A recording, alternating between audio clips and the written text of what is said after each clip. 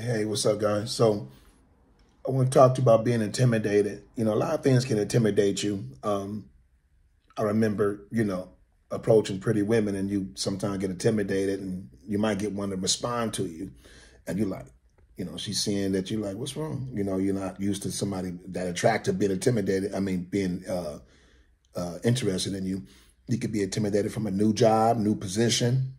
You could be intimidated by your blessings and your dream finally came and you like, what do I do now? It's finally here.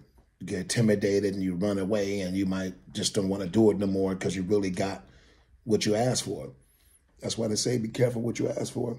But now, being intimidated could be a few things. Intimidated from a basketball game, football game. People get intimidated all kind of ways. But are you prepared for intimidation? Are you going to be like, you know what? I'm going to go ahead and go with it. I mean, I worked this hard. I came back out now and I'm intimidated. Let intimidation, let that just be weak for you. Override that, overlook that. Don't be intimidated.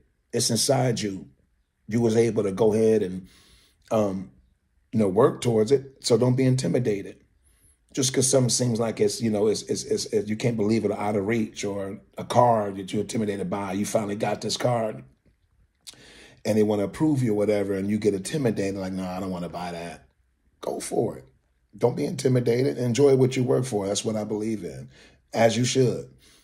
Don't let this man intimidate you, attractive man, for you women, and you see him dressed in a suit or however you want to see him dressed in street clothes, or you see him at a job or some basketball player you meet, you get intimidated, some stars, some movie star, and you like starstruck. And don't be intimidated. They're people like you. With that being said, your boy Black Nate DiBiase. Like and share my video. Let's get me to 1,000 subs, guys. Follow me on Facebook, Instagram, Twitter, and TikTok. Peace out.